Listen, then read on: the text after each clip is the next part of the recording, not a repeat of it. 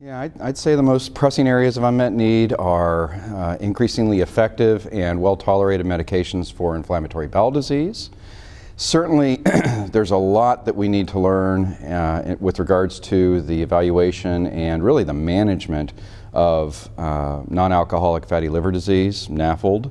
That's really going to come to the fore, actually it really already has, in terms of being a leading cause of cirrhosis and liver-associated death in the next 20 to 30 years, unfortunately. And we really don't have any really effective therapies right now for that condition. And then, of course, in my own areas, increasing compliance and adherence with colorectal cancer screening and effective therapies for a wide variety of functional gastrointestinal disorders such as irritable bowel syndrome and chronic diarrhea and chronic constipation, functional dyspepsia.